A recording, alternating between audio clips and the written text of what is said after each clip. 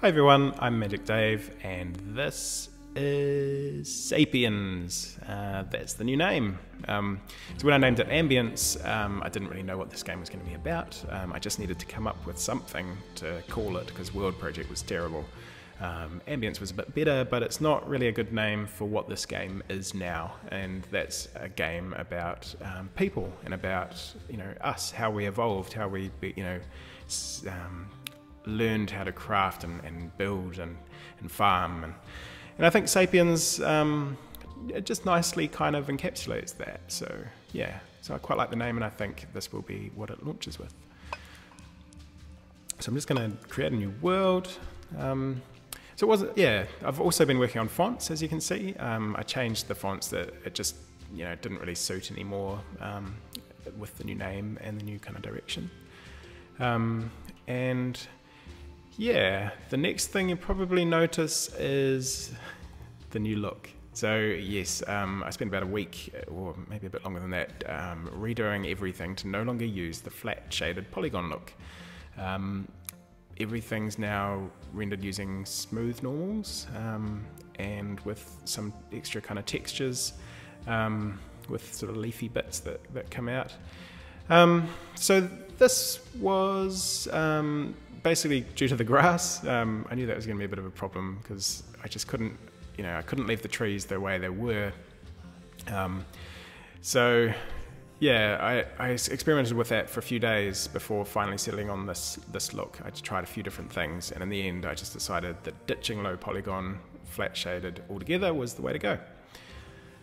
So I've ditched it both in the trees and also in the terrain, as you can see, so it's all smooth. The borders between types of terrain are still hard. The snow is still straight edged, and I think that fits fine. I think I'll probably leave it like that. But yeah, so I think I've replaced all of the models with sort of smoother looks. Most of them don't actually have many extra polygons in the base model. The extra polygons are mostly coming from just how I extrude out the edges to put these leafy textures on. So there is a small performance impact, but it's not that major, and I'm sure that I can actually improve it. I'm just waiting for my new PC to show up today, actually, and I'm going to start switching to developing on that instead of my Mac, so I can actually profile the graphics and find out what's going on. It's basically, I'm just developing blind now with Apple ditching OpenGL support. So the apples look fantastic, I reckon. I mean, they're still like low poly, really low poly, you can see, but they just look much more delicious now with the smooth normals, and yeah. So of course, once I did that, I realized that the people needed a bit of work. They didn't look too bad, just straight taken from the flat shaded look and just adding smooth normals, but they did need a little bit, like basically a few more polygons just to sort of smooth things out a little bit more. And as always, this is a work in progress, but yeah, they're definitely looking quite good. Actually, I think I really prefer this look a lot to the flat shaded look as far as the people go. And finally, I have a woman. It's very, very cool to finally not have all the same guys. Oh, and I guess I've got hair as well. There's some variation. I don't know, there's still a guy with no hair over here. I've got some long hair as well. And so this is sort of just a tribe that's randomly spawned. So that's another new thing.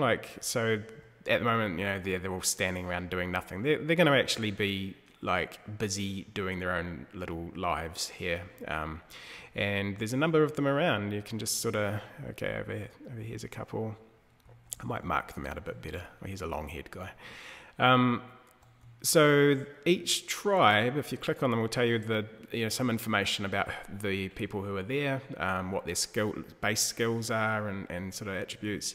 And yeah, as you can see, you can then click to lead that tribe. And so yeah, it's a nice way, I think, to sort of start the game. So you can sort of find a place that you want to start, as well as the people that you might want to start with. In this case, there's 2 women. There'll be different mixtures of people, different ages, different So yeah, it's just a nice kind of organic way of starting the game, and I think it should scale pretty well. So now I've got this new user interface to build, like sort of switch between, I haven't done that one yet, but switch between sort of everything quite easily, no matter what you click on. I've got rid of the concept of a selected guy. That wasn't really working for me. So now to like move, you sort of do it like that. So you sort of click on the person you want to move and then tell them to move.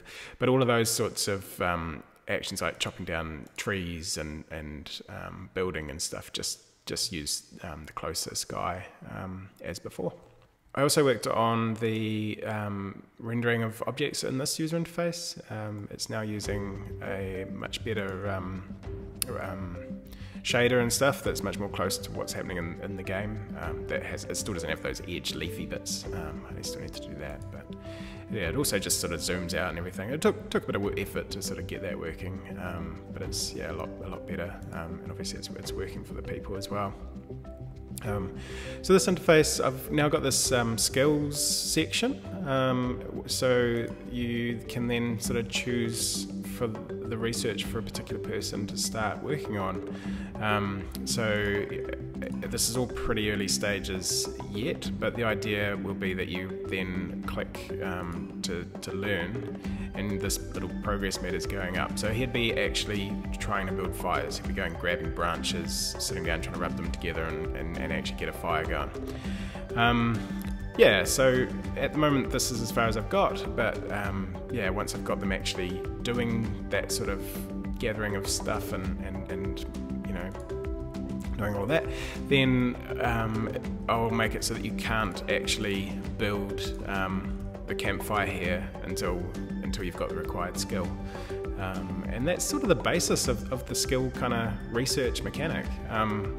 Yeah, I mean, it's, you know, pretty bare bones, and that user interface, by the way, this is all very, very temporary. Don't look at these horrible buttons and things. I'm going to improve this a lot, but yeah, it's good to actually finally have that sort of stuff working.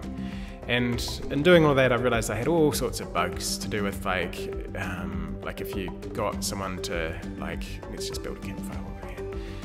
So you queue that up and then like go way over here, then everything would get unloaded and it would all just be terrible.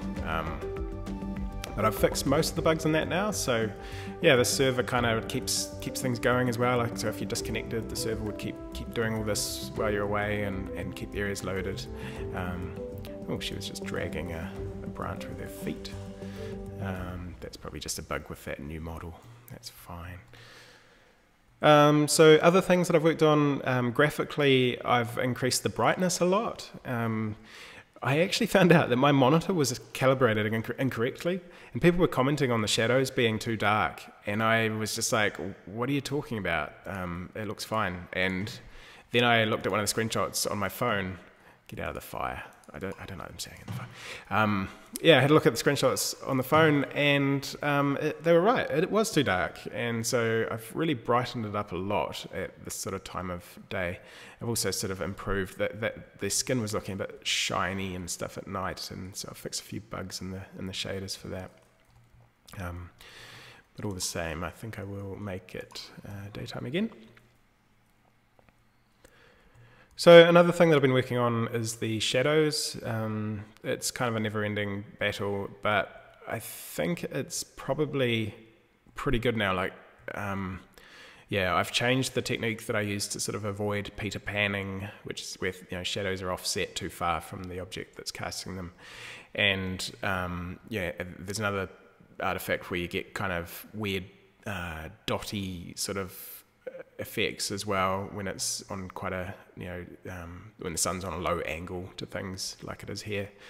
And so those bugs seem to have all kind of gone away. There are a few sort of little issues, but basically I'm using the normal of the object. I found this thing called offset normals, I think was the technique, and I didn't have a lot of success with that, but then I actually reversed it so that instead of pushing the normals out, I pushed them in. And it worked really well. So I don't know, maybe that's, I don't know, it seems to work. Maybe I'll hit something that, you know, some limitation to it. But at the moment, it's great.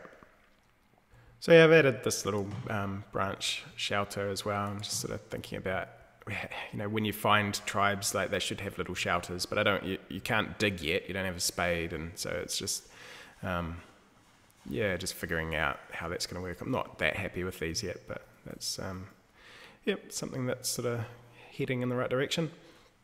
So that's about it for this video, I think. Yeah, it's great to have women in here. I'll be adding children soon probably, and just getting that whole. I'm really focusing on that early stage of like how do you find the tribe and then just get them started and get things actually happening. So yeah, maybe I'm actually thinking within the next couple of months I'm going to have a sort of playable, enjoyable game. It won't be very long, but yeah, I think there'll be enough sort of content and structure that yeah, there'll be a game, so that'll be cool. Because at the moment there's just not. So hopefully you like the new look and the new name, and yeah, we'll see what crazy changes I've made in the next video. Until then, we'll see you next time.